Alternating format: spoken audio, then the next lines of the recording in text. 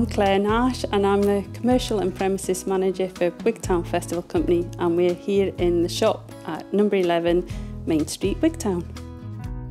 Wigtown Festival Company took over the premises here in January 2017. Number 11 also houses our box office and our general offices where we work from. The shop here sells just new titles from festival authors that have previously been to the festival or are coming to the festival, and we sell a wide range of newly published titles and bestsellers. Along with the books, we also sell a range of literary gifts and beautiful arts and crafts from across Dumfries and Galloway. I just love the Macca's beautiful scenery, quiet roads, and then to come here to such a community as Wigtown that's so close-knit, everybody looks out for each other. It's just a great place to be. I just love how Wigtown becomes alive for the festival.